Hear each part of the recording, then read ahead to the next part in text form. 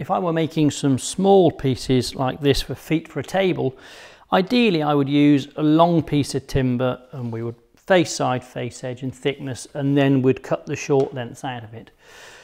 But this was some African blackwood, and I only had it in short 6-inch lengths, so I had to use a different strategy for planing them down. What I've done here, I've taken a piece of MDF and I've cut a pocket, basically the size of the material. The material can sit in that pocket.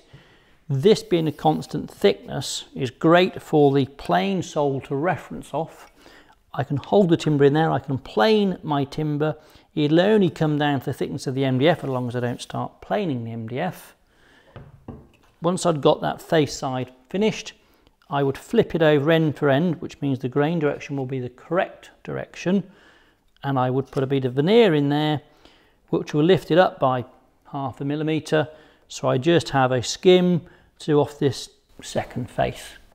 If we're now happy that we've got good flat consistent thickness timber, I now need to work on doing the edge.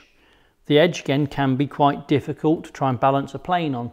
So to get over that, I would put them in the vise. I've got a small batten strapped inside the vise. That forms a little shelf, my timber to sit in, and I can then reference get my flat plane on the MDF, and I can plane this one much easier than trying to balance on a thin edge, and also the long plane will stay flat on here.